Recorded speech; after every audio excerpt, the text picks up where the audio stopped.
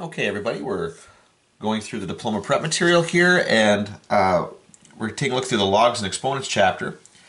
Okay, this question right here, this is kind of an interesting style of question.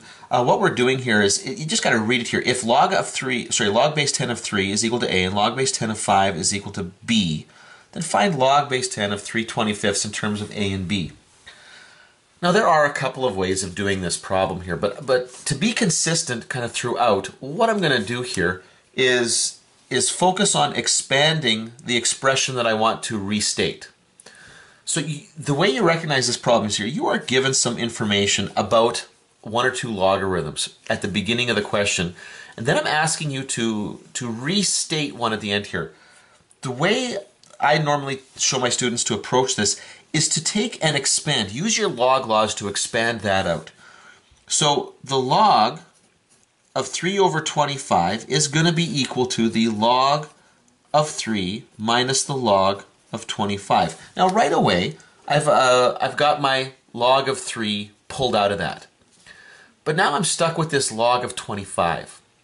Okay?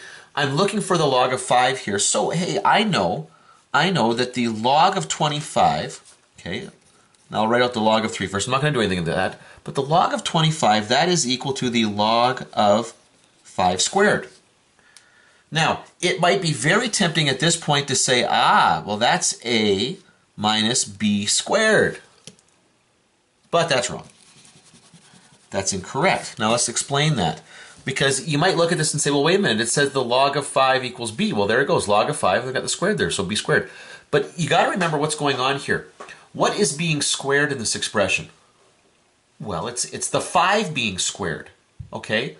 It's not the log of 5 being squared, it's just the 5 being squared. It's only a part of this. So I'm not actually getting the log of 5, this is still the log of 25. Now it might look like 5, but order of operations, remember, you put brackets there, order of operations would state that I have to do what's inside first. So, okay, that does not become that. I cannot at this point make a substitution for b here. However, I can do this. Okay, the log of 3 minus, I can bring a 2, that exponent, out front. And so now I've got the log of 3 minus 2 log 5, and now I can make that substitution. Well, that's just a minus 2b, because now I am looking at just the log of 5.